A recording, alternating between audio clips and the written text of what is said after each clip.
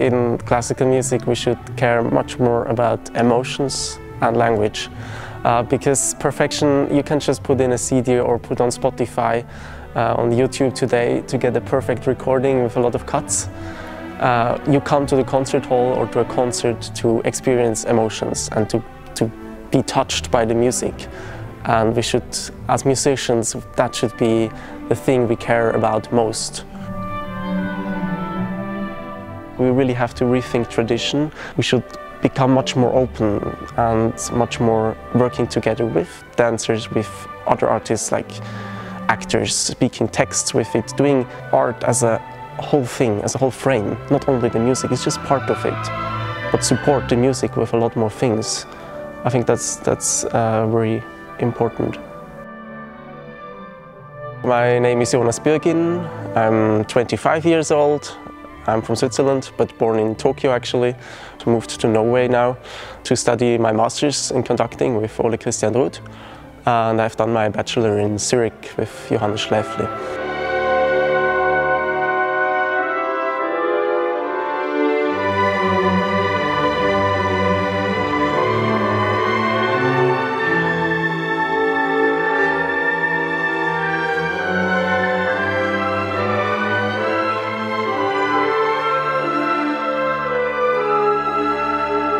When I was a very small child in Japan, we knew a conductor and he lived at our house. So that was the beginning of my dream of becoming a conductor. So he gave me his baton and I always conducted some CDs with it.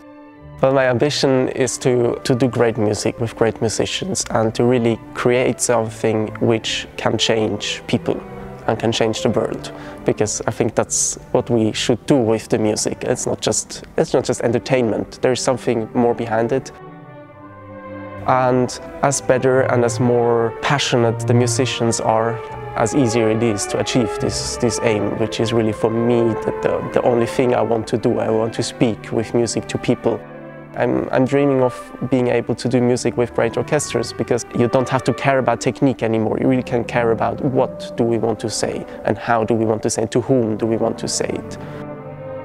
I think the orchestra found straight away that Jonas was a wonderful musician. They really respected what he did, and I heard that from the first thing they played. And we just had a lovely chat about the things that he can develop. But what impresses me so much is that he sees them immediately. I don't really need to say anything, and I think he will have a wonderful career. I think Ed is a fantastic teacher. I'm first time working with him. The things he says is exactly the things you need, and he sees the big picture, and he says a few things, but they really help you to develop yourself further. And I think he really got me some inputs I have to think about and will help me in the future. And especially also with such a good orchestra, because of course it's very different to conduct them to just some orchestra, because they react completely different, and Ed knows them, and this is very helpful. Music is not like sports, because there's not someone who's faster or slower. It's just different opinions, different languages, different ways of expressing your feelings, your emotions, what you want to say with music. I feel near to some languages. I feel very near to, for example, Haydn, classical world. I feel very near to Mahler, to this world, also to Strauss. But it's always about learning the language of a music, and I think you can always learn the language of a music which you don't yet understand.